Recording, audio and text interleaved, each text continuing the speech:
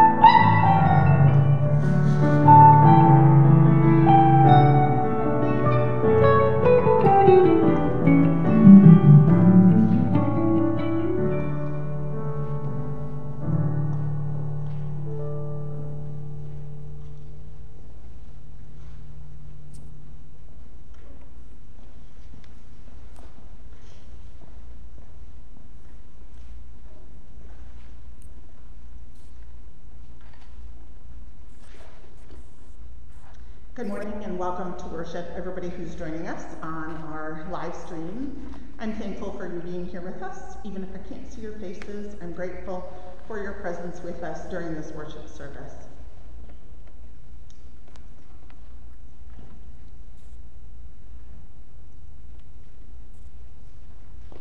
We begin with our confession and forgiveness. In the name of the Father, and of the Son, and of the Holy Spirit. Amen. Amen. Almighty God, to whom all hearts are open, all desires known, and from whom no secrets are hid, cleanse the thoughts of our hearts by the inspiration of your Holy Spirit, that we may perfectly love you and worthily magnify your holy name.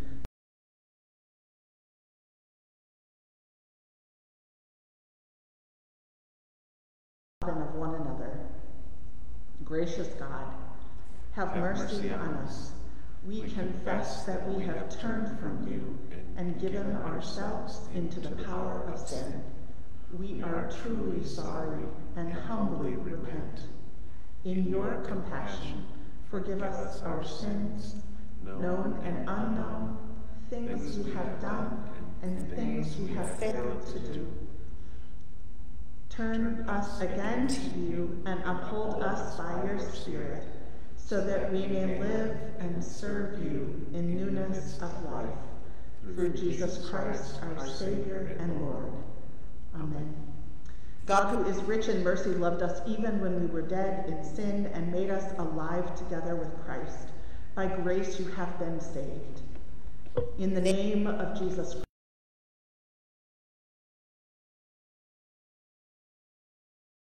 through the Holy Spirit, that Christ may live in your hearts through faith.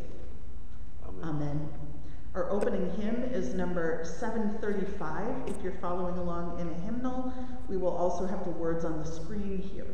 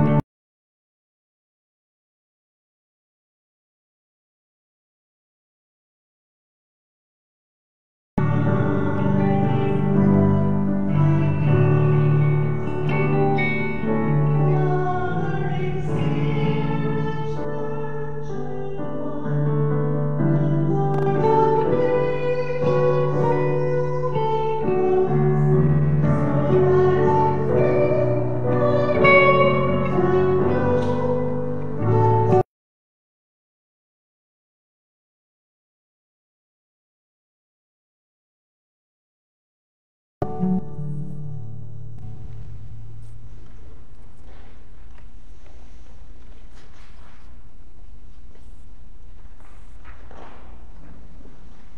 continue with the greeting and then the Kyrie.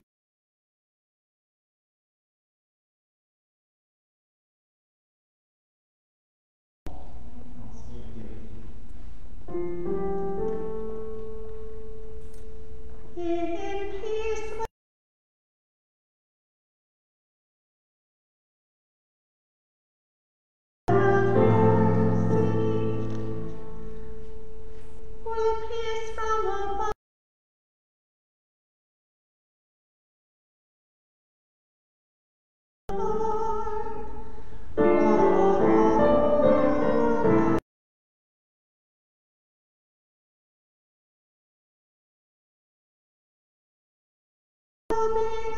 Church of God, and for the unity of all, let us pray to the Lord.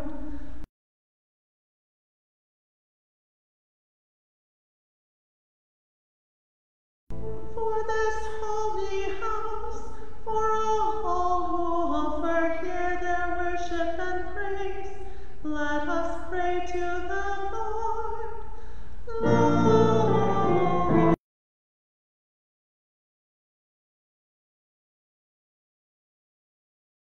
comfort and defend us, gracious Lord. Amen.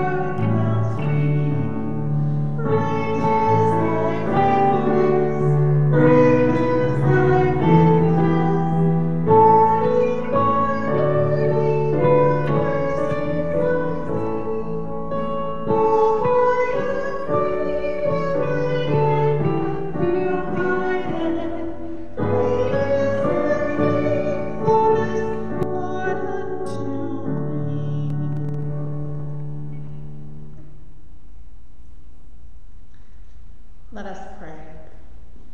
Almighty God, your Son, Jesus Christ, is the way, the truth, and the life. Give us grace to love one another, to follow in the way of his commandments, and to share his risen life with all the world. For he lives and reigns with you and the Holy Spirit, one God, now and forever. Amen.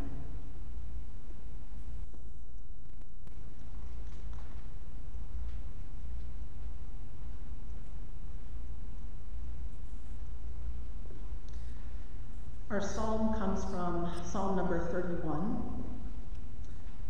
In you, O Lord, have I taken refuge. Let me never be put to shame.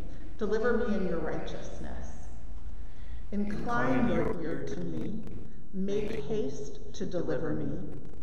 Be my strong rock, a castle to keep me safe, for you are my crag and my stronghold. For the sake of your name, lead me and guide me. Take me out of the net that they have secretly set for me, for you are my tower of strength. Into your hands I commend my spirit, for you have redeemed me, O Lord, God of truth. My times are in your hand. Rescue me from the hand of my enemies and from those who persecute me. Let your face shine upon your servant. Save me in your steadfast love. A reading from 1 Peter, the 2nd chapter. Like newborn infants, long for the pure spiritual milk, so that by it you may grow into salvation, if indeed you've tasted that the Lord is good. Come to him, a living stone, though rejected by mortals, yet chosen and precious in God's sight, like living stones. Let yourselves be built into a spiritual house, to be a holy priesthood, to offer spiritual sacrifices acceptable to God through Jesus Christ. For it stands in Scripture, see, I am laying in Zion a stone, a cornerstone, chosen and precious, and whoever believes in him will not be put to shame.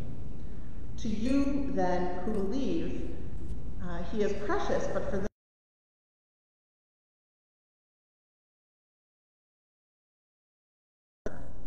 and a stone that makes them stumble, and a rock that makes them fall. They stumble because they disobey the word as they were destined to do. But you are a chosen race, a royal priesthood, a holy nation, God's own people, in order that you may proclaim the mighty acts of him who called you out of darkness into his marvelous light.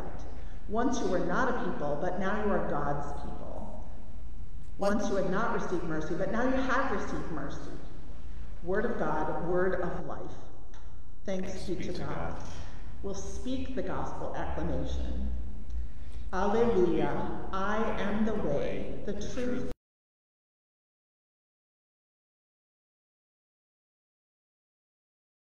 Alleluia.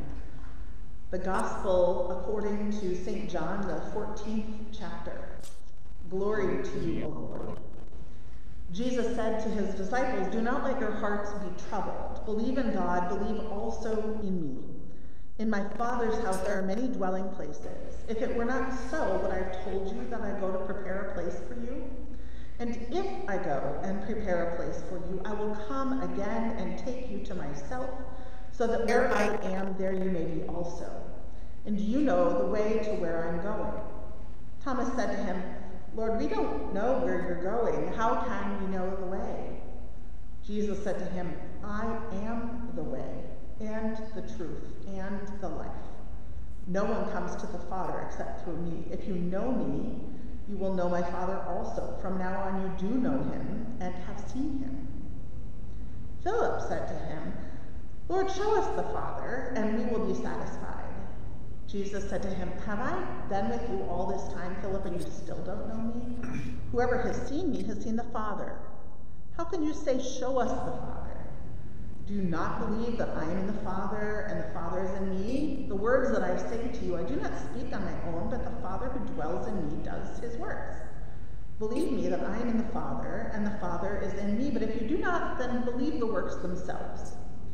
Very truly, I tell you, the one who believes in me will also do the works that I do. In fact, will do greater works than these, because I'm going to the Father. I will do whatever you ask in my name, so that the Father may be glorified in the Son. If in my name you ask me for anything, I will do it. The Gospel of the Lord. Praise to you, O Christ.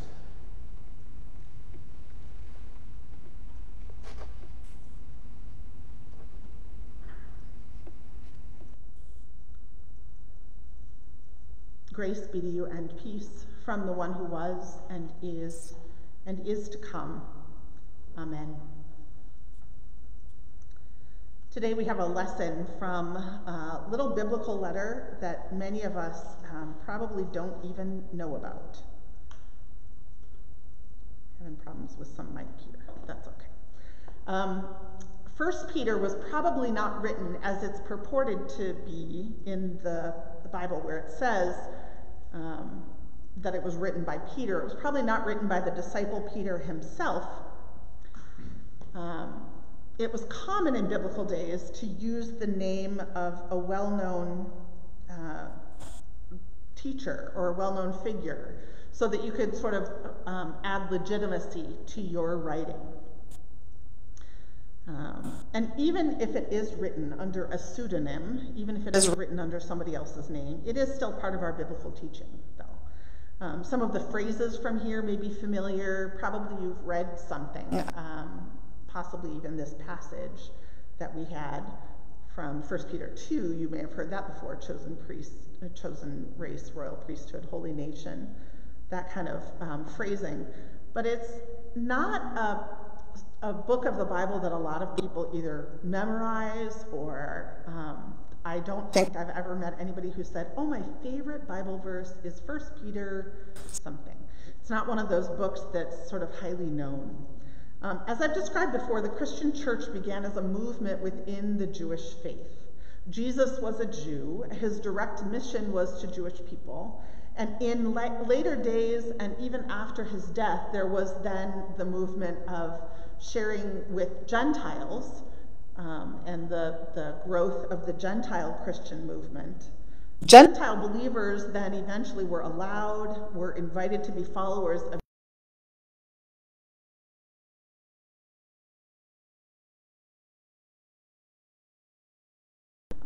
non-believers, basically.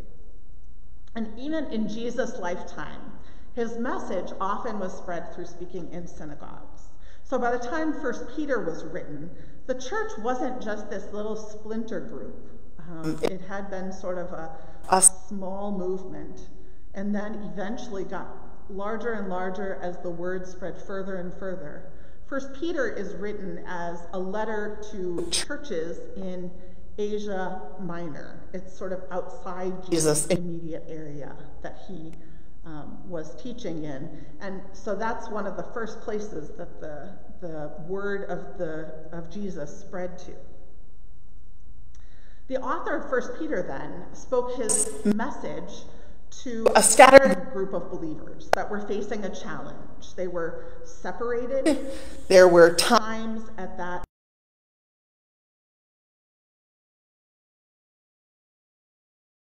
because of your faith. And in some parts of that time period and some places, it was worse persecution than the others. But at the very least, you'd be sort of shunned or set off to the side if you were a believer in Christ. And they were really facing a challenge of faith during that time. Jesus was physically not with them. Now, he had been resurrected.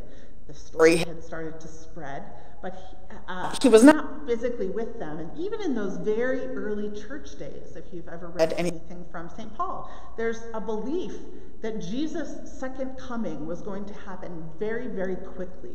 So there was a feeling that after Jesus died and he was resurrected, that within just a single lifetime or two, that Jesus might be coming back.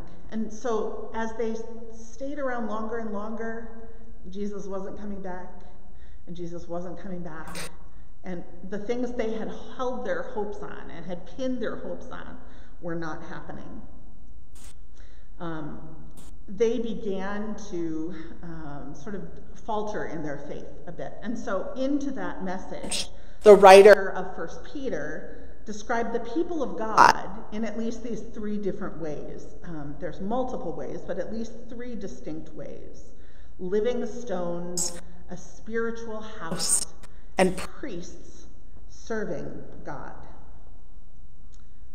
First, the people are living stones. The people of God are living stones. Many of us appreciate the awe-inspiring view of St. John the Divine Cathedral in New York City, or St. Peter's Basilica at the Vatican, or the Church of the Holy Sepulchre in Jerusalem. These are all physical buildings that have stones that are built up in ways that they honor God. They're very awe-inspiring. If you've ever stood in one of them, it's just an amazing view. But we Christians here are described as living stones. Living stones.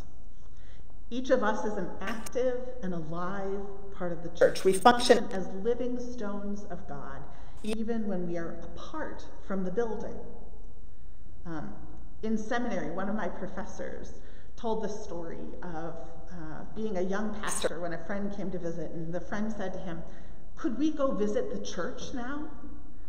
And he said, "Of course not. We couldn't possibly get to all of them in this afternoon that you're visiting, because that idea is the stones of God are not cemented or tuck-pointed or installed. The stones of God are not the building that's here.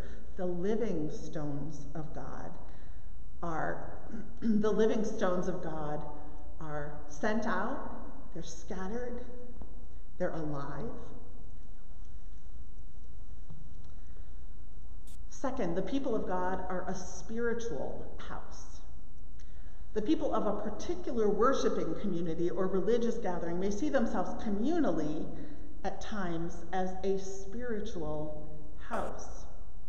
And I think we see that most in places where a congregation goes through a time of difficulty with their church building. For example, last year, Good Shepherd Lutheran Church in Oak Park had a fire in their church building. They ended up having to take all of their ministries and programs off-site for a period of at least 6 months. Now, I think they're probably almost ready to move back into their building, and they can't really do a new launch there yet. They've been using space in a Baptist church in their neighborhood. Another example of this whole idea of being a spiritual home, maybe connected to a physical home, maybe not so much connected to a physical home, is Resurrection Lutheran in Franklin Park, which is where my husband serves as pastor. And RLC, several years back, sold their large church building. Many people mistakenly thought that the church had closed, and in fact, since then, as they've had anniversary celebrations, people have said, "Oh, I thought that church closed." They just didn't understand that selling the building didn't necessarily mean that the congregation was disbanding. During that time that they've been out of that big building, they've had a renewed sense of sort of what are they all about, and a renewed amount of energy to focusing on what their ministry actually is and making that ministry happen. Last year they purchased a small storefront, which is like the right size for their congregation and seems to be a great place for them to sort of fill in the ministry that they have and then be open for new things as well. The people of God communally serve as a spiritual house, which doesn't necessarily have a physical residence or a mailing address. The people of God are the spiritual home of God. Third, the people of God are priests serving God. Now, this harkens back to Luther's priesthood of all believers. In Luther's worldview, of course, there's ordained pastors. They have their role. Priests have their role in leadership. But they are not the only leaders in the church. All of the baptized people of God are have a calling to be priests. When someone is baptized, even in the Lutheran church today, maybe not today, but in these days, when someone is baptized, we give their families a little candle, or we give it to them if they're older, and we say, "Let your light so shine before others, so that they may see your good works and glorify your Father in heaven." It's our way of acknowledging that every single person that is baptized in our church, this congregation or any other, is called to be a priest to serve in the world every day. So now I ask the question that I ask myself a lot: what are you able to accomplish these days as a priest serving God? How is your priestly vocation going this week? Or try these questions, maybe these are a little easier. Have you brought hope into a hopeless place? Or have you brought hope to someone that was struggling with despair? Have you listened to someone who was challenged in their faith these days? Or maybe they had a lot of bad things happening and they saw bad things happening to good people and they were struggling with what does that mean and how can we trust in God during these days? Have you been a vessel through which others have encountered God? Have you reminded people of the truths of God that are hard to hold on to in socially distant, pandemic-filled, panic-inducing world that we live in? Have you provided spiritual or emotional care to someone who is facing difficult days? You said yes to any of those. There's probably a lot of other examples. You have been a priest serving God in your daily life. Psalm 31 that we shared earlier also pairs well with this image of us as living stones. In Psalm 31, the psalmist says that God is a strong rock. God is a castle to keep me safe. God is my crag and my stronghold. God is my tower and strength. In those days when I feel like my foundation is weak, like I don't know whether I can be strong, when I feel more like a hard-headed rock than a living stone, I can turn to God, my rock, my fortress, my stronghold, my tower, my strength. I am never alone. I am never abandoned. Even when my foundation feels crumbly, I can trust that God is here with me, that God is a strong rock that I can lean on in all those times of trouble. Even when we as living stones falter, God, who is our strong rock, remains faithful. As the psalmist writes, "Be my strong rock, a castle to keep me safe. For you are my crag and my stronghold. For the sake of your name, lead me and guide me. Take me out of the net that they have secretly set for me, for you are my tower of strength." Amen.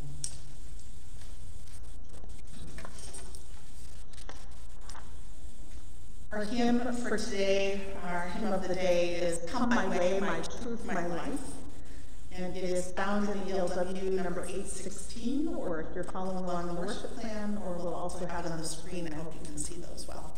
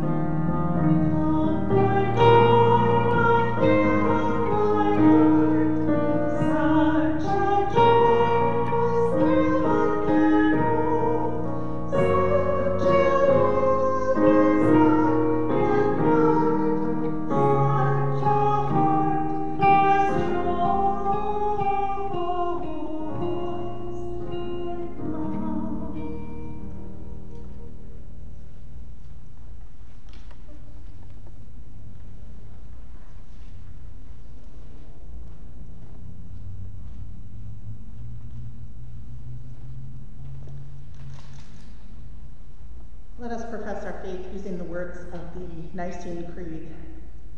We believe in one God, the Father, the Almighty, maker of heaven and earth, of all that is seen and unseen. We believe in one Lord Jesus Christ, the only Son of God, eternally begotten of the Father, God from God, light from light, true God from true God, begotten, not made, of one being with the Father. Through him all things were made. For us and for our salvation, he came down from heaven. was incarnate of the Holy Spirit and the Virgin Mary, and became truly human. For our sake he was crucified under Pontius Pilate. He suffered death and was buried. On the third day he rose again in accordance with the Scriptures. He ascended into heaven and is seated at the right hand of the Father. He will come again in glory to judge the living and the dead, and his kingdom will have no end. We believe in the Holy Spirit, the Lord, the giver of life, who proceeds from the Father and the Son, who with the Father and the Son is worshipped and glorified, who has spoken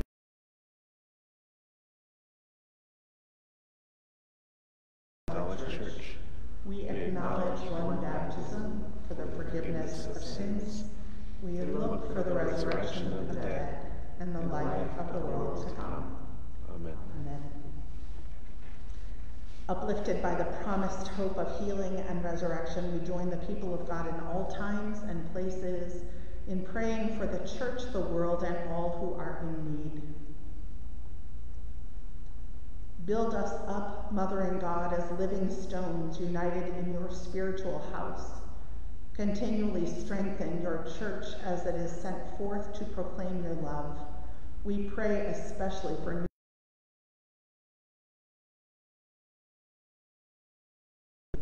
Hear our prayer. Humble us, Creator God, as part of your creation.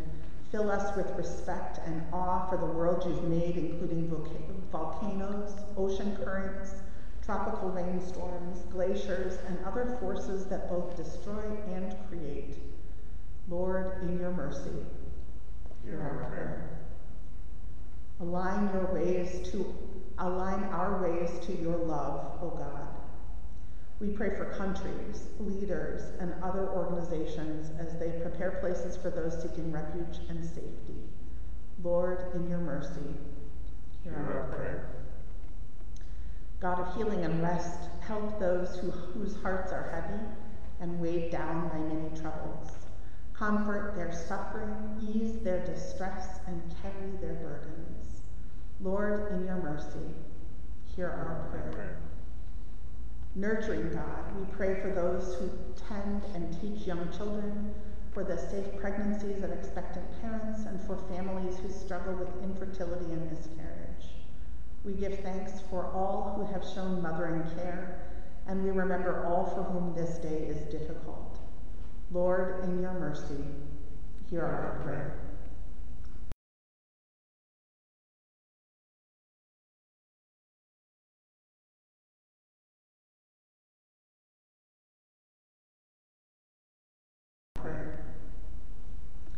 God, this morning we lift up all those who are in need. We lift those who are grieving. We lift those who are struggling, those who are facing difficulty financially, those who are facing difficulty with mental health challenges. We pray for those who are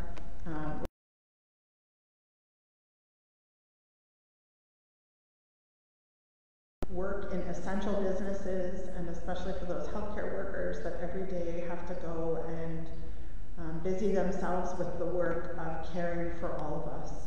We pray for all those people who are facing difficulty because of the length of the stay-at-home orders, and just we pray that you'd be with all of us. And now this morning, God, we pray for those who are being lifted in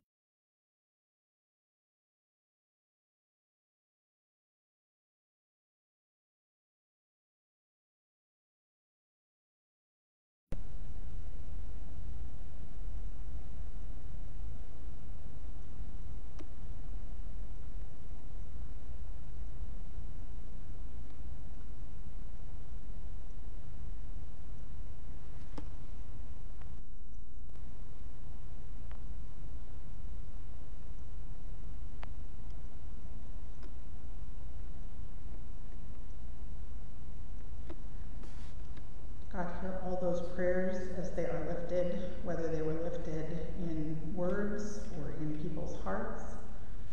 And we ask that you would gather us all together and help us to come to you in prayer always and every day. With bold confidence in your love, Almighty God, we place all for whom we pray into your eternal care through Christ our Lord. Amen. Amen. Gathered into one by the Holy Spirit, let us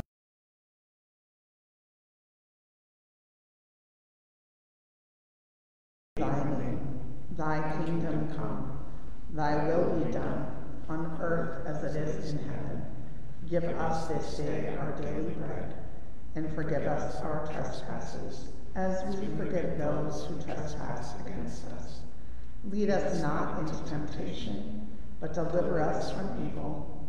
For thine is the kingdom, and the power, and the glory, forever and ever. Amen. As far as announcements, I just announced that we'll continue to gather on Sunday mornings at 9:30, that in a few minutes I'll get on the Zoom call for coffee hour. Excuse me, for our virtual coffee hour, and I hope some of you will join us there. We'd love to see your smiling faces. That's one of the things that I love about having the Zoom coffee hour after having this, where I just sort of speak into a camera and the people are there somewhere. So it's a great opportunity for us to see faces and connect personally.